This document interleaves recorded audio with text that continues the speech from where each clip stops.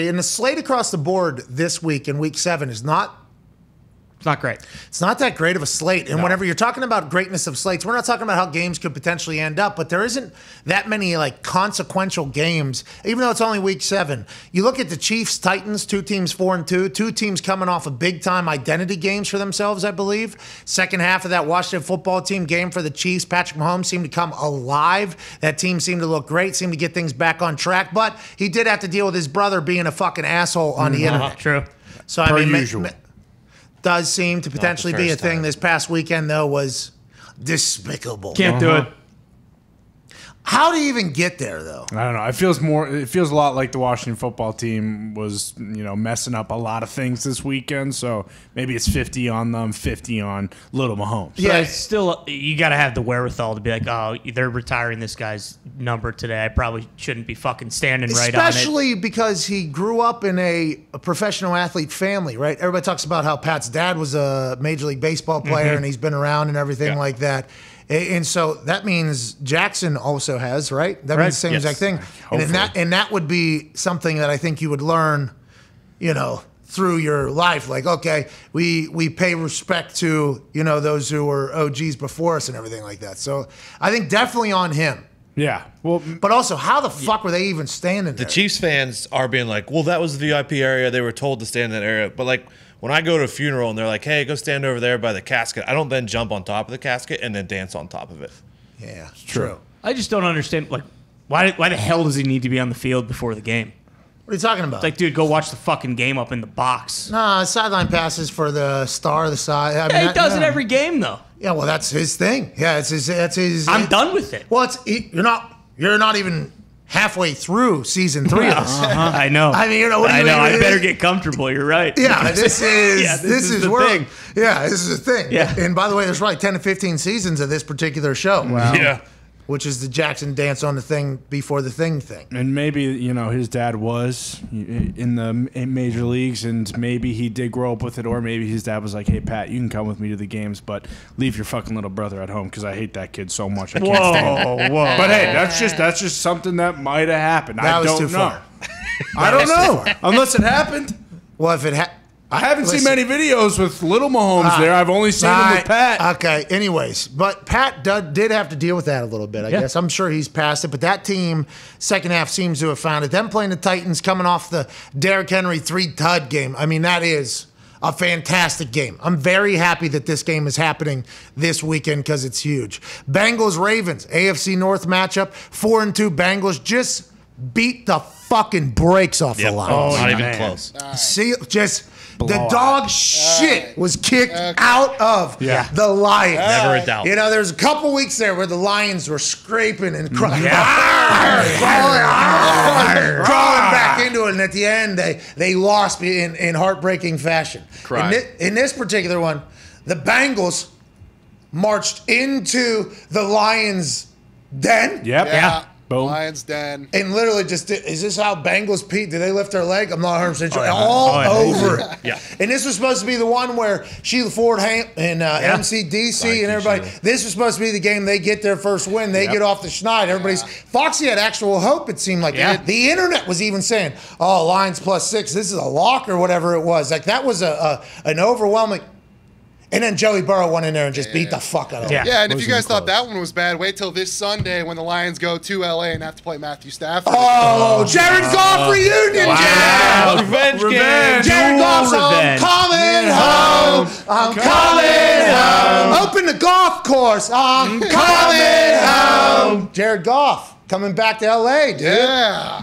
With so much confidence going into this game, too. Yeah, because MCDC was saying, hey, we all got to step it up. You can be better, is what MCDC said. We just got to step it up. Whatever the case, Matthew Stafford over and everything. Touchdowns, I mean, I 50 yards, on him. rush yards, you name it. Sean McVay this morning had half his face cut off on Good Morning Football, but the headline, I didn't get to see it or hear it, but I saw the headline said McVay did not handle the Jared Goff trade perfectly. He said he would say that and agree with that. Well, maybe Jared Goff's coming back with a fucking point to prove. Chip dude. on his shoulder. He was just shipped out of town. You guys pay me $100 million and you trade me away for a bag of balls, dude, and Matthew Stafford and like 7 other things have to come in return or whatever. What's going on? I'm gonna come dominate out here with my wide receiver named Quintez Cephas. and my Hawk. and he's out. He's gone. Hawk. Swift. TJ Hawkinson. I think Anyways. McVay only said that because he goes, wow, I didn't expect Goff and the Lions to be this bad. Now I feel bad for what I did to that man. I don't think so because I think McVay sees what Stafford's doing. Yeah. And he's like, man, this is Wow, awesome. I won. We're exactly right. When I was down there in Mexico and Cancun, I couldn't have dreamed of anything. Like, you were really cool. We had a couple beers together. Our families got to hang out. This is before, during, and after the trade was taking place where we sent 3 first-rounders out of there for you. But, man, this is much better than we could have ever imagined. You were polar opposite of what Jared Goff is. That's pretty fun. Do you know that? It is crazy. We benched Jared Goff end of the season because he had a little cut on his hand or whatever. We didn't know what it was going to take. Actually, in the playoff game, we said, hey, Jared Goff, we don't want you to start. I made that decision. A lot of people were talking about it, but it wasn't being talked about as loud as it probably should have because they just paid their franchise guy, and they were ipso facto benching said player in the playoffs in the biggest thing. Then he gets traded, that whole thing. McVay's like, I want to let you know, man, you get your hand cut off, we'll have you play lefty. Yeah. We will still start you. Like, that is what it feels like McVay is with Stafford as opposed to what the Goff thing is. But is this just the honeymoon phase? And will Jared Goff get a chance to say anything after getting his ass beat by the Bengals last?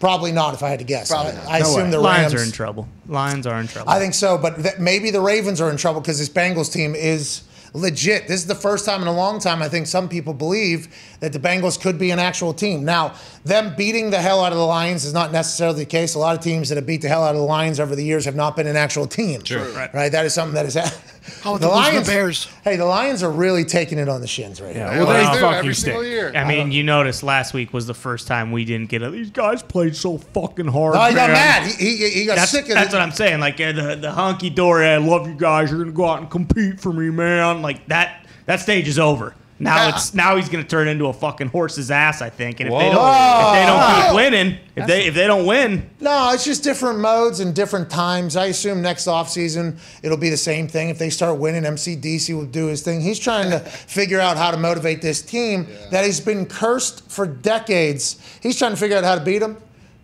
And a lot of people are saying maybe it is like a Ted Lasso situation. Yeah. Maybe he is able to come into FC Richmond and turn that whole thing around. Maybe he is able to come in there, put a believe sign up on the wall, people pat it, put some sage in the goddamn training room, and get the curse out of there. But I think it's all just going to take about a $2 million check to Calvin Johnson. Bingo. And then maybe they'll have a chance if they, maybe get some better players on the team. With all that being said, Bengals-Ravens is going to be a great game. Great game. I'm sorry, Zito, you said something about the Bears there. I couldn't hear it because your voice is a little bit lower there. Yeah, I said the last time they my played God. the Bears, Jesus. they lost. Yeah. hell yeah. Yeah. Okay. Hey, did you just get out of a mob meeting? I did, yes. You sitting at the head of the table? Or? I'm sitting right at the head of the table. Yeah. We hope you're all right. We hope you Thank feel you. better. Sorry you're going through this, Zito. You're the best, dude. Bengals-Ravens, big-time game, though. Okay, that's a huge game. Excited to see that. Bears-Bucks, I guess you can call that a big game because the Bucks are in it. Justin Fields looks like he's going to be great. Aside from that, there's not a lot of games this weekend that we think, oh, these are must-wins, have to win. This is a big game going in the future. A lot of kind of piss-poor matchups with 6 teams on bye this weekend. Don't What do you leave mean? out Sunday night, baby. That Sunday night game, That's a big game. electricity's going to be in the Niners air. lose with being behind the Rams and the Cardinals is tough. Colts, you can't lose if the Titans are getting hot. Listen, the Niners go to 2-5 when they lose to the Indianapolis Colts, or the Colts go to 2-6 whenever they lose, if they lose to the Niners. Both devastating blows. Yeah. Absolutely. That is going to be tough to come back from. But if they win that, both of them, 3-4 still, 3-5 still. And I don't know how. It's not, I mean, it's a great game. 2 teams that I think going into the season, everybody were like, all right, here we go. We got some squads. But you're right. If the 49ers go to 2-5, 4. They had a bye last week. 2-4. If the Niners go 2-4, they're in that division. They're going to be dead. Yeah, that's why I think we can all assume they're going to beat the shit out of the Colts Whoa! on Sunday night. I'm sorry. I'm just saying. Jimmy G's back. They had a nice little bye week. Everyone's feeling T.Y. fresh. Hilton's back, dude. Yeah, T.Y. Hilton, who knows? He hurt his quad. I don't know. Yeah. if we're positive that he's back, but Is he back? we do know Jimmy G's back, and it seems as though the Niners will look around the division and say, hey, if we don't win tonight, our season's probably over. T.Y.'s back. All right, let's not get to it. But there's tomorrow night is going to be an interesting game littered with injuries, and then this weekend there's probably going to be games that turn into great games at the end. I assume there's going to be some great matchups, and when that 1 o'clock slate has like 3 games that are all ending at about the same time, and there's a kick needed or this needed, it is electrifying. You just got to wait through like 2 hours and 45 minutes of some shit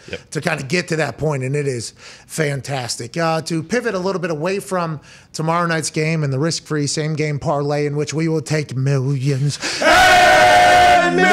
of dollars from FanDuel finally after it smashes and we get hopefully record numbers on that thing so we can all make some money, because the game, I mean, who knows how it's going to go. The risk-free same game parlay almost hitting last week was electrifying. Yeah. That entire time.